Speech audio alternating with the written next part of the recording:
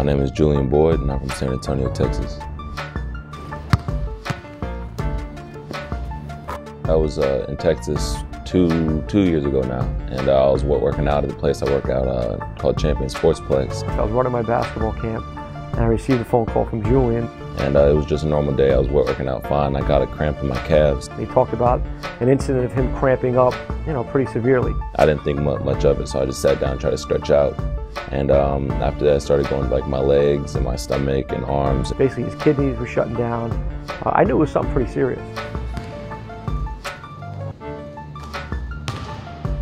They kept me in the hospital for about 3 days, and over that course of time, they just did tests on me to see what was going on. They found a heart murmur. They took an MRI of his heart and found out that he had non-compaction cardiomyopathy. Which means that the muscle on my heart comes off a little bit, so it blocks blood flow, and I also had an enlarged heart. Didn't really think right away it was something that was going to keep him out very long until, once we got back, we started researching it and saying, wait a second, this is something that we have to watch very closely.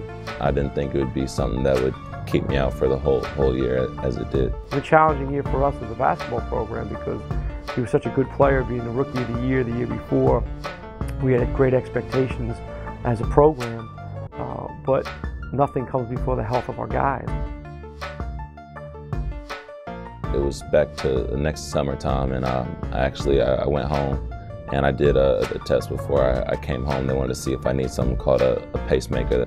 After it said that I'm able to play and I didn't need that anymore, I was probably one of the happiest people in the world after sitting out for a whole year from not being able to do something that you love to do. It was really hard, but just to hear that news saying I get a second chance and God gave me a second chance to do what I love to do, it was probably one of the best feelings ever. As soon as I got that, I called Coach and I said, Coach, he said I can play now. Once he did get cleared to play, you just saw just a big relief come out over Julian and an excitement.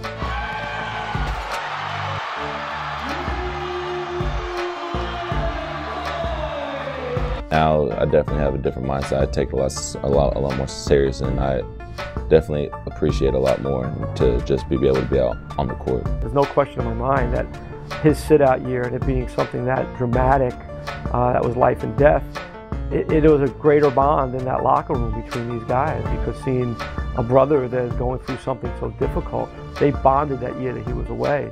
When he got the opportunity to play again, we were just that much better of a family, that much stronger of a family, that much better of a team.